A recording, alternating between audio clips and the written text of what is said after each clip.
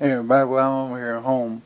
I just got through doing a little bit of grocery shopping, and I made this video extra special, put a better resolution on it because I want to show my Bible here, this waterproof Bible. Let me just show you here. Excuse me. See if I can focus in right there. On this thing right here, I bought this for like $22 to some odd dollars. There's a slight imperfection. You can see right there where the not a lot of glue is touching there, and that's another reason why I guess I got it so cheap. It's like $22 some odd dollars, but that's probably why they put this thing here.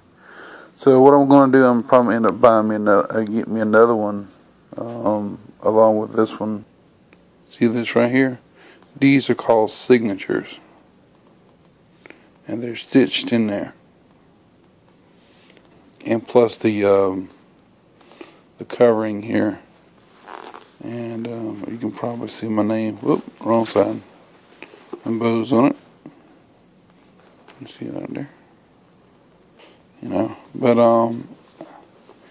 you got the introduction in there, and it tells you about it, who to present it to, the Authorized or King James Version.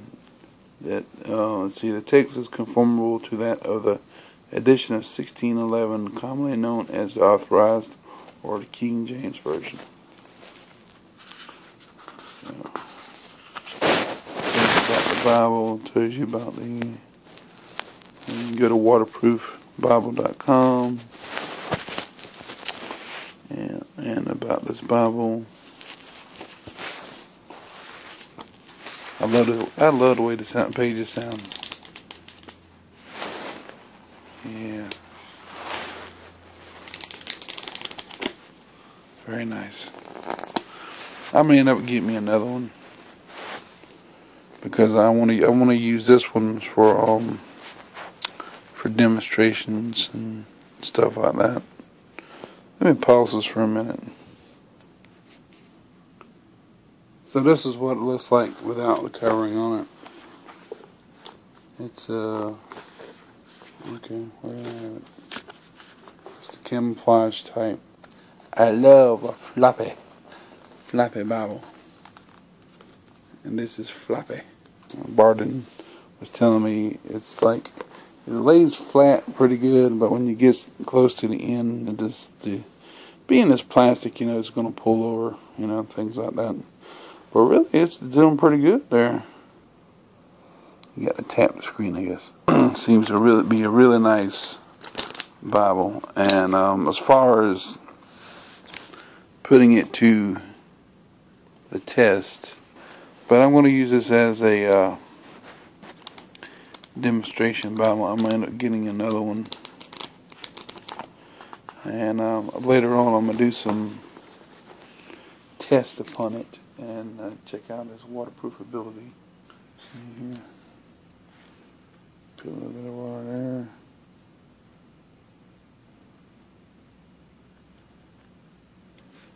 there. Ooh, water. Let's see.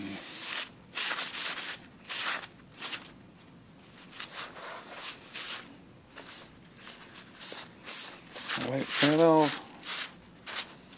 I know what you're saying. Come on, but you can do better than that. Okay, I will. And it's real smooth. Look there. Smooth. I will. I promise. But I gotta get ready to go to work. Let me tell you from the get-go.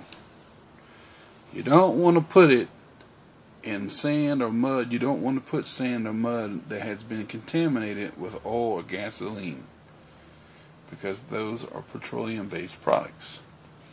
And plastic, as you know, is something that you get from the ground. It's some bugs trying to take my face. That you get from the ground. It comes from fossil fuels or whatever. So here we go. So first of all, I want to show you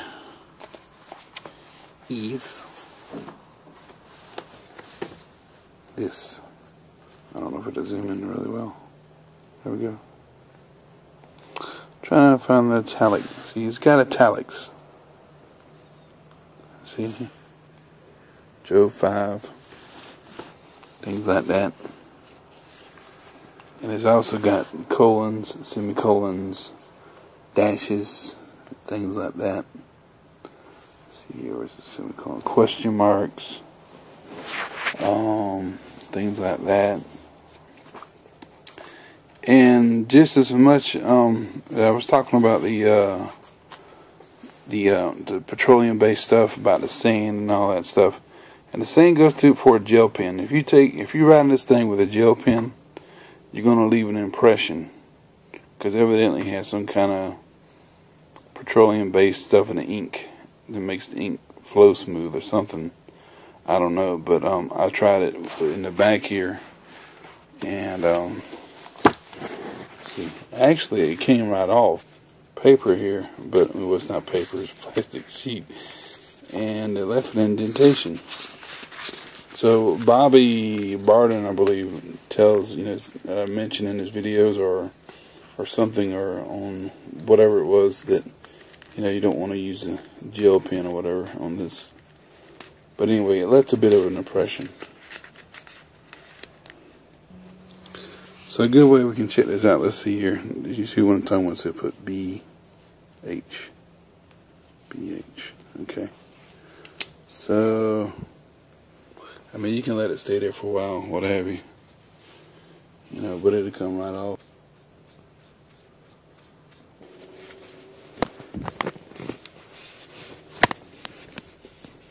See, it'll come right off.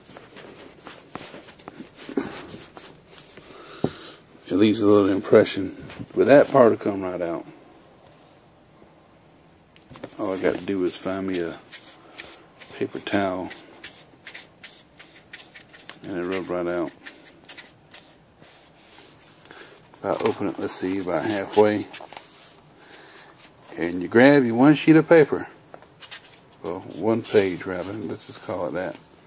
You make sure you got a firm grip on it. Oh, look at there.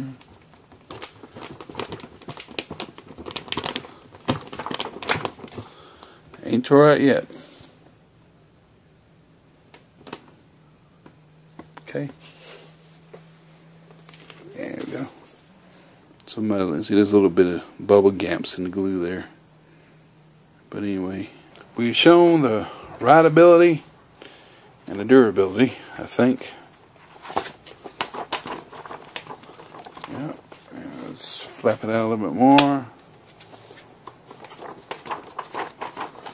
You can probably do this to dry it off. Take about half of it, shake it out like that, grab the other half like so, shake it out like that.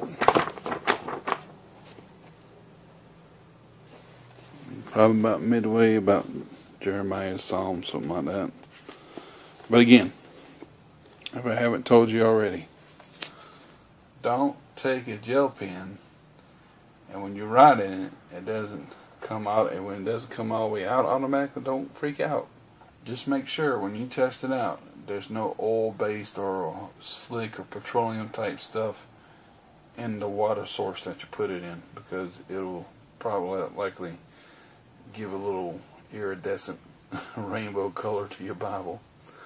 But anyway, let's see if I can get that ink stain out, huh?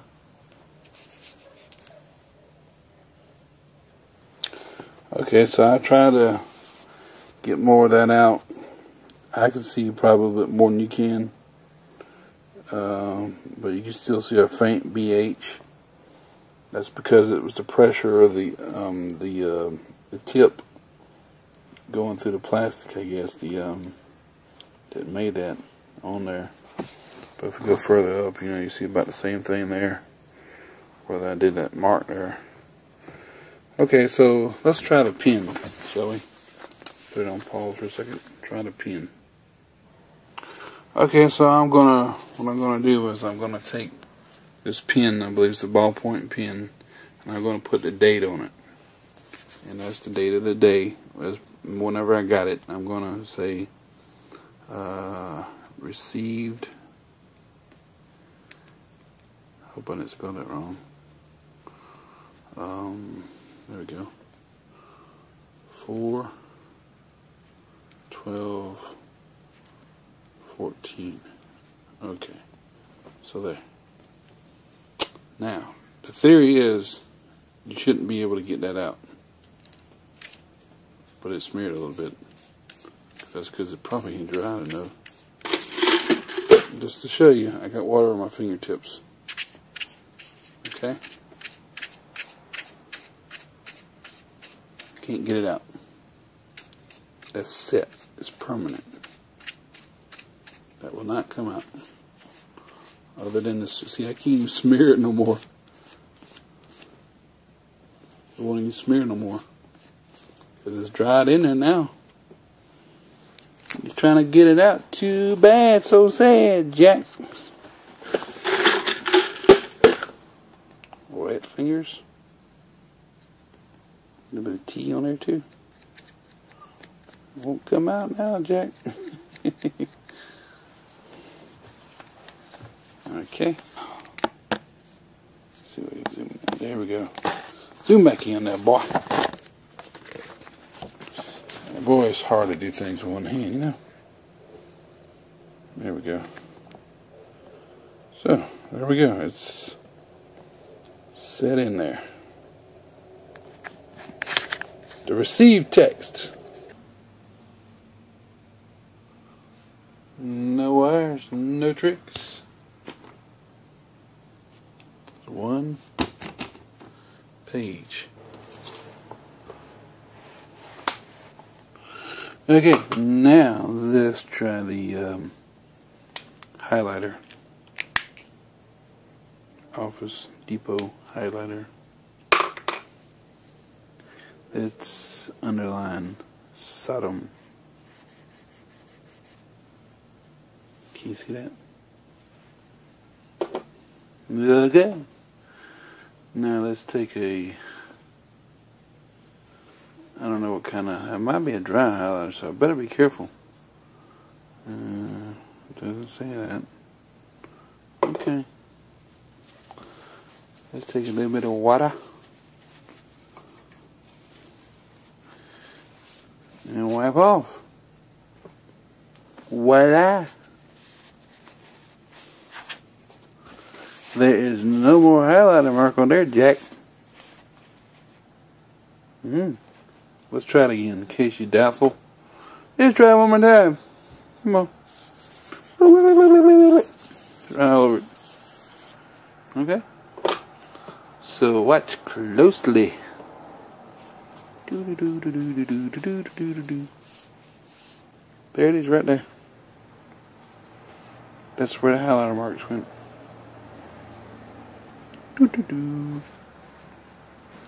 Just that simple.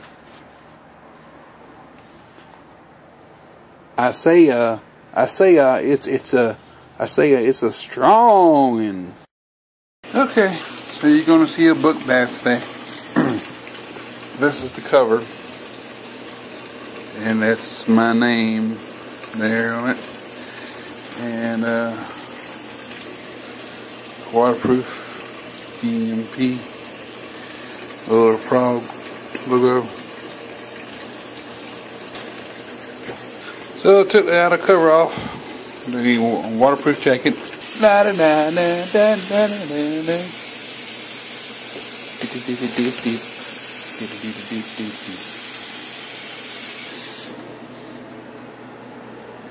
Are you ready to take your bath? Wow! Yep. Couple minutes it's been in there.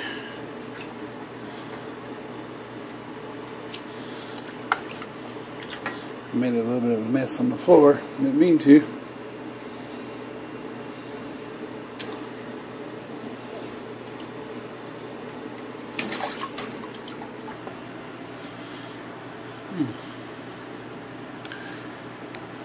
How about that? Strained water.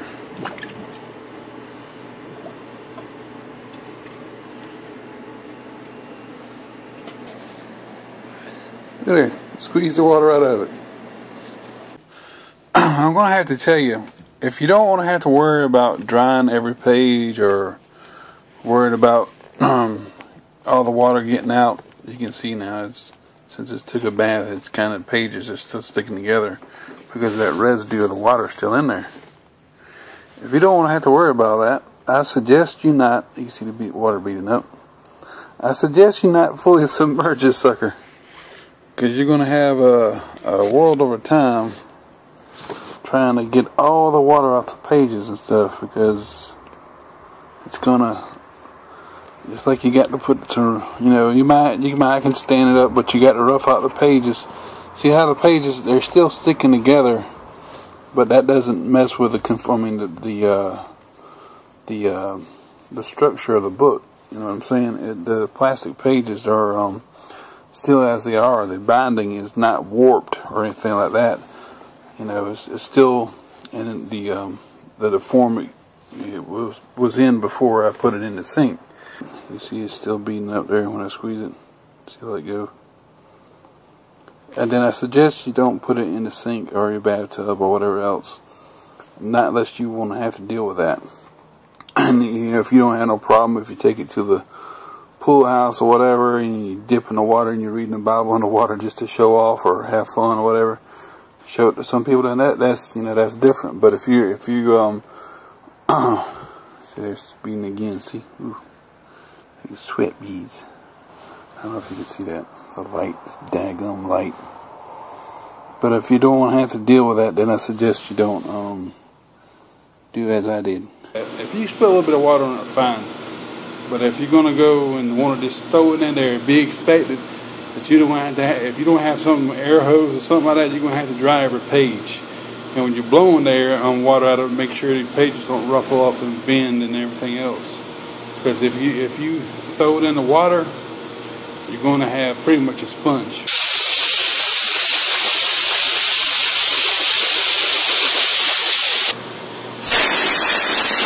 So don't go flopping out and get the pages all bent up.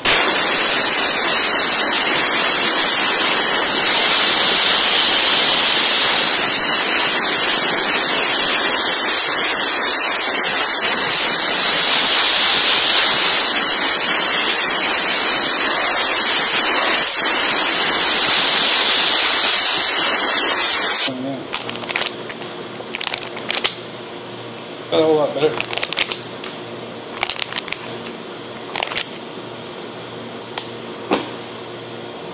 Well, that's all I'm going to do for now. It sounds a whole lot better than it did. The rest of the pages are sticking together.